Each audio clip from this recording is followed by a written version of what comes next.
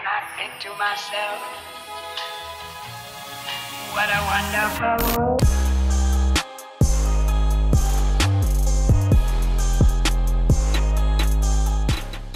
Hello beautiful humans and welcome to my YouTube channel. I'm Alex and this is my channel, Simply Alexandra, and today I'm gonna answer the question which you're thinking right now, which is why on earth am I wearing this skimpy little outfit and heels like this and booty shorts like this? Well, it's because I'm here to talk to you about pole dancing, and I know that this whole getup that I'm wearing is the reason that puts off people to try pole dancing, because they think I don't want to wear the stripper heels, I don't want to wear the skimpy outfits, and therefore I'm not going to try this amazing sport. And I think that that is just so sad, because pole dancing has honestly changed my life. I can't say that enough. So I really want to convince you to try it this year, stop holding off, and to help convince you, I'm going to tell you a little bit about why pole is so fantastic, why it's changed my life, and take you through a bit of my pole journey.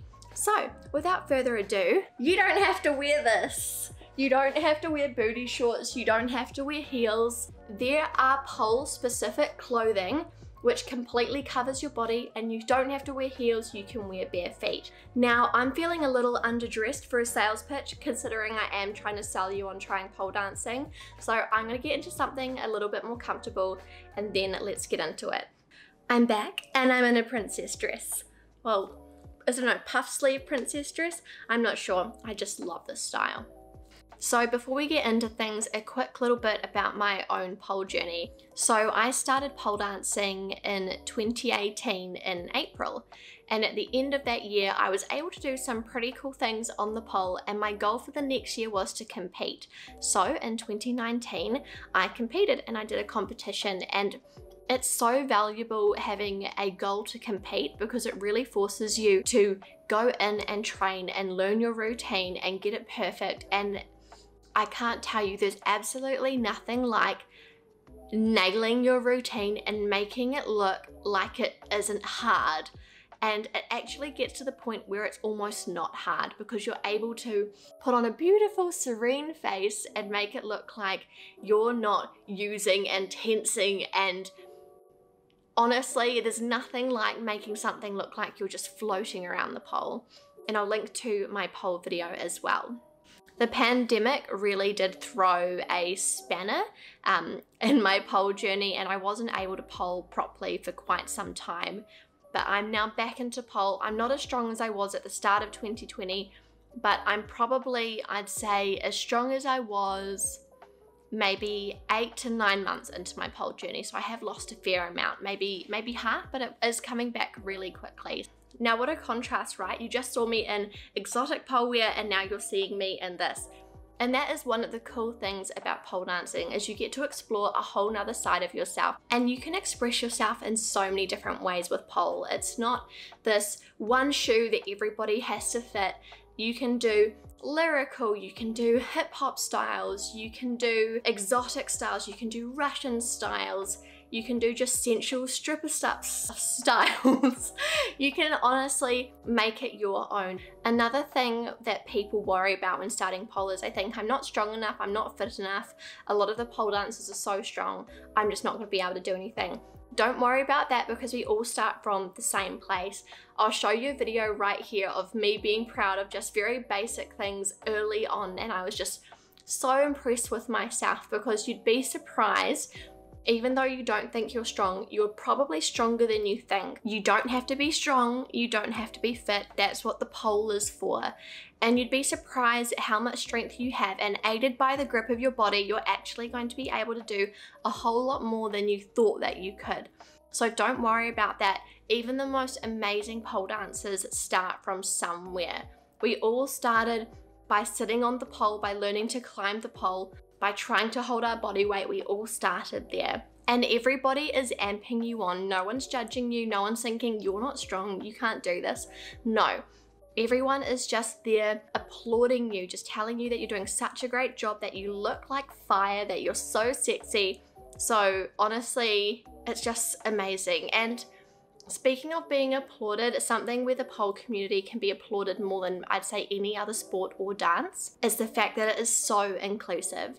Pole dancing is literally for everybody, whether you're straight, gay, queer, trans, man, woman, intersex, non-binary. You could honestly be from any background, any ethnicity, even any disability. I've seen people who are blind and do pole dancing. I've seen people who are in wheelchairs and do pole dancing. So it really is a sport which is just so inclusive. It also doesn't matter what size you are. So you might think, oh, but I'm too heavy to do pole. That's not the case at all, and I promise you that no matter what size you are, whether you're a size 6, a size 16, or a size 26, it doesn't matter. Trust me, you being heavier than the person next to you just doesn't matter. And if you do have a fair amount of body fat, there are some tricks that you might find more difficult, but there are always ways that you can move yourself around the pole and make that trick work for you. So don't worry about your size, don't worry about your gender, don't worry about your sexuality, don't worry about your body hair. Honestly, it doesn't matter. We just want to see you there and we just want to amp you up. Now, one of the cool things about pole, when you're, let's say, a month or so in, is you'll notice that you're starting to gain a lot of strength. And that's because it is a very all-inclusive, your body is working really hard to do its sport, but you're having so much fun that you don't realize how hard you're actually working.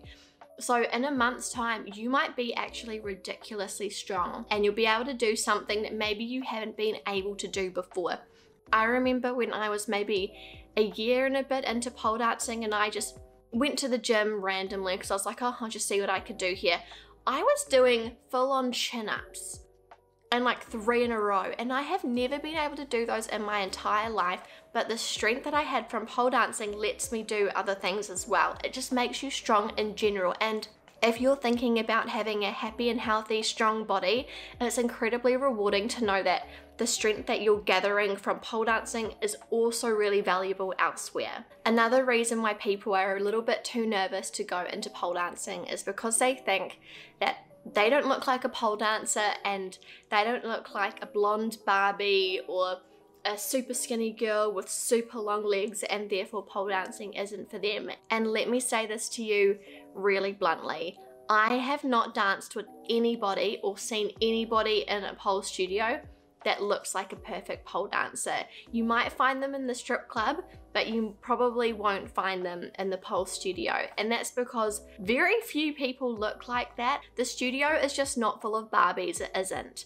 It's filled with normal people who look normal with normal bodies, and that's something that you don't see very often. You see so many airbrushed bodies, and when you get into pole dancing you see so many people with normal bodies, and it makes you realize how normal your body is.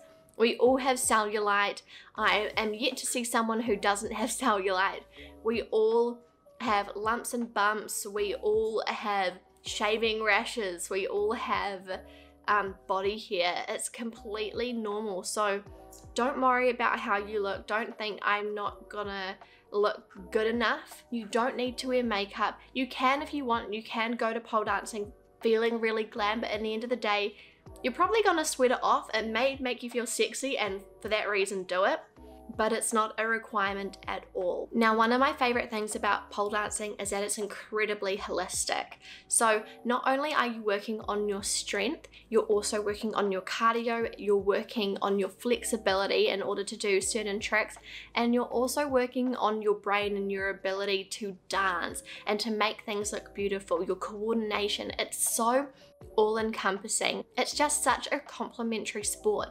So if you're wanting to try it, please make 2021 the year that you try it. Now, I really hope that I've convinced you to try pole dancing in 2021. So please give it a go. Let me know if you've tried it. Please, if you're trying it, don't do it for just a week. Try it for a month or 2 and let your body get used to it, because it takes a little while to see improvement. So give yourself a good month at a studio, and I just can't wait for you to go on your pole journey. It is honestly one of the best things that you will ever do. Okay, bye.